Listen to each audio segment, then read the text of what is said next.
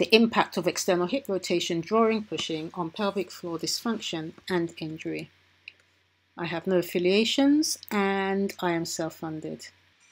Birth-induced injuries to the fatty, perineal, ligamentous, muscular, fascial and neurovascular structures of the bony pelvis is considered inevitable, as in order to crown the head, the structures must stretch at ratios that exceed 3 times that which striated muscle can normally withstand without irreversible damage. Understanding the mechanisms of this stretch and damage is said to be critical for prevention and management, yet the mechanism still remains incompletely understood. My independent research and practice as a fistula surgeon and specialist in maternal trauma management suggest, however, the mechanism is due to modifiable aspects of birth that create unbalanced forces over small areas of maternal structures. One such practice is external rotation, or ER, of the mother's legs during the second stage. ER is commonly practiced worldwide by all levels of birth worker and takes varied forms as seen here. But in essence, it involves combining movement of the thigh anteriorly towards the trunk and laterally to the side away from the midline with external rotation of the thigh laterally around its longitudinal axis away from the midline while its anterior surface rose outwards. This original exploratory study hypothesizes that this practice of ER is potentially a significant cause of pelvic injury for several reasons. Firstly, ER impacts the size of the pelvic outlet. It has been demonstrated through an MRI study that combining abduction with ER decreases the interspinous and biischiatic diameter by 6.5 mm and 4.2 mm on average, respectively.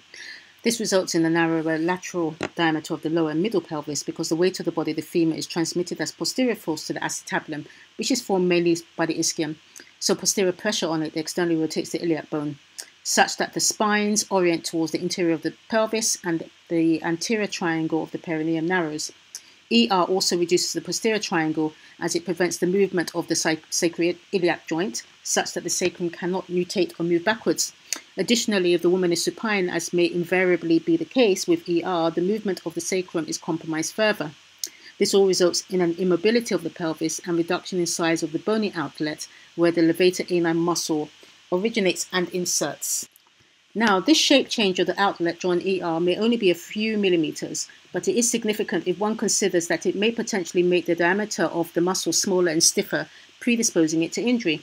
This is because its origin and insertion points on the pubis and coccyx are closer, so not only is the cross-sectional area of the muscle reduced, but it's also theoretically stiffer as its dynamic elasticity decreases.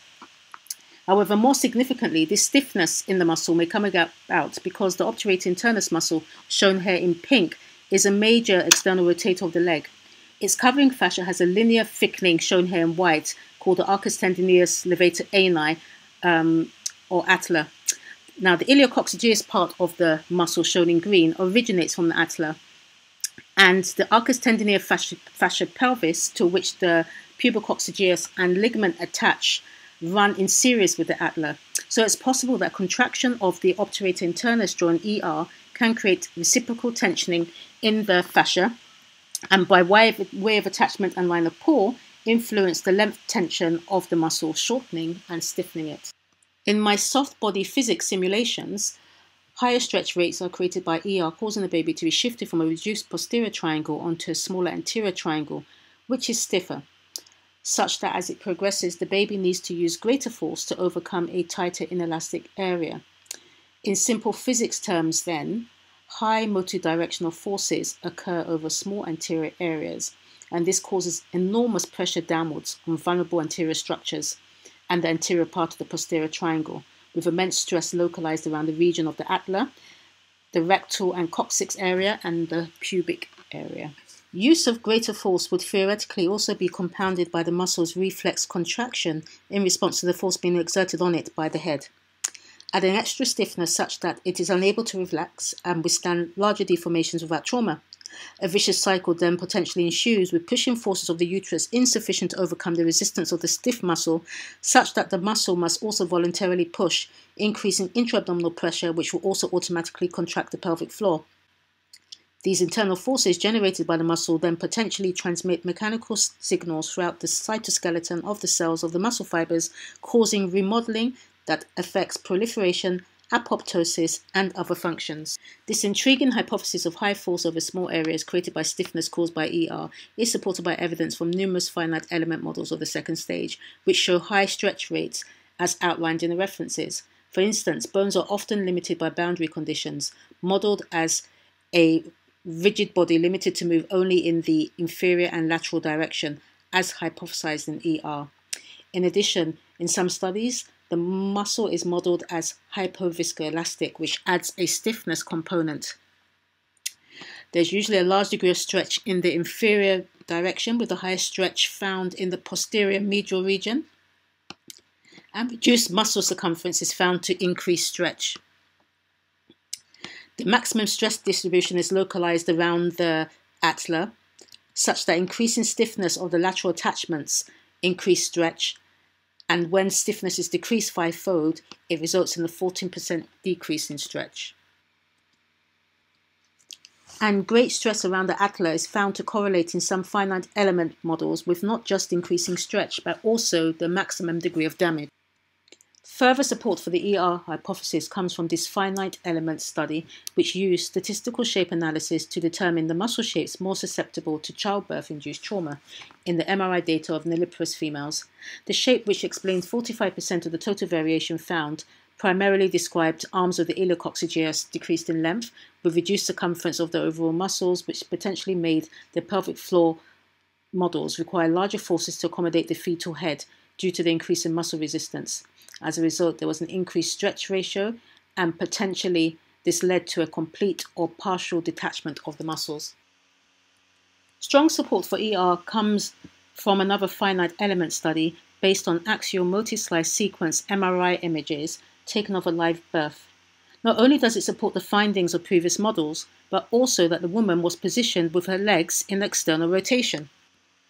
The effects of this on the bony space can be seen in this MRI sequence of the birth, with the baby not making use of the posterior triangle as seen by this gap here, theoretically because of external rotation, and being pushed anteriorly onto what we hypothesize is a smaller, stiffer outlet, molding its head in the process to try and fit through.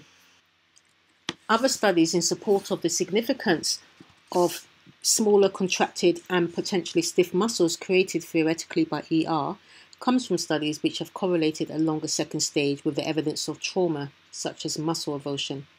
For instance, an ultrasound study showed a longer second stage was associated with a shorter AP diameter of the levator hiatus. Another ultrasound study showed that a longer second stage and smaller muscle circumference was found in women who tended to co-activate or clench their muscles during pushing. On questioning, an author of the study stated that the woman pushed with their legs in external rotation. Another study using elastography revealed high pelvic stiffness scores postnatally were associated with a prolonged second stage of labor requiring forceps and MRI evidence of muscle avulsion defects. This exploratory research suggests that avoiding ER in the second stage is a low-cost, simple change to practice which can potentially have a huge impact on the prevention of a plethora of mechanical trauma to the pelvic floor. I conclude that until we can carry out urgent research into the impact of thigh rotation on the pelvic floor, we leave women's legs alone where possible in the second stage and allow her to move them freely. Thank you.